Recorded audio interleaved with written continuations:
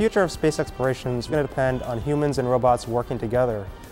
During the past 50 years or so, robots have become increasingly sophisticated, but there are still some things that need to be developed, some important capabilities that need to be improved. For example, most autonomous robots, when they run into a complex situation or have problems, they don't ask for help, they don't seek advice, and that's something they really need to do. This can be a problem when robots have to operate in extreme natural environments or in complex, difficult situations. Now that NASA's planning to return to the moon and establish a permanent human outpost, robot systems will need to overcome these limitations. In particular, humans and robots need to work closely with one another, supporting each other to reduce the risks of EVA and to improve productivity, and by doing so, this will increase future mission success. To meet this challenge, NASA is collaborating with universities and other government partners, developing new tools and techniques for human-robot teamwork. The research effort is called the Peer-to-Peer Human-Robot Interaction Project.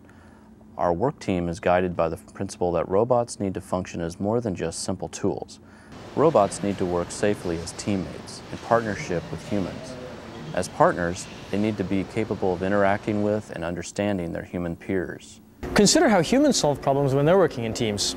If one worker has problems, they'll ask other team members for help. Sometimes they'll get information, sometimes they'll get direct help. So it's through group communication that the team is really effective. Now, by that same token, when a robot is a member of the team, EVA1, this is Robonaut requesting dialogue about panels.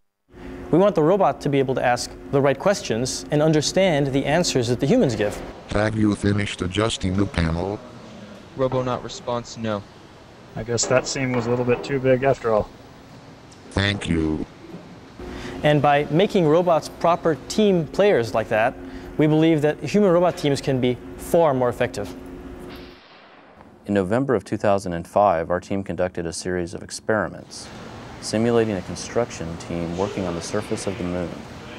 The test involved 5 different team members all working simultaneously. One person remotely supported the simulated construction team from inside a habitat mock-up. 2 people were wearing spacesuits performing the roles of EVA astronauts outside on the surface assembling the panels on a frame. It looks like the frame is ready to go for panel 6 as well when we're ready to do that. A humanoid robot from the Johnson Space Center called Robonaut worked as a seam welder, putting those panels together. The 5th construction team member was the K-10 rover from the Ames Research Center.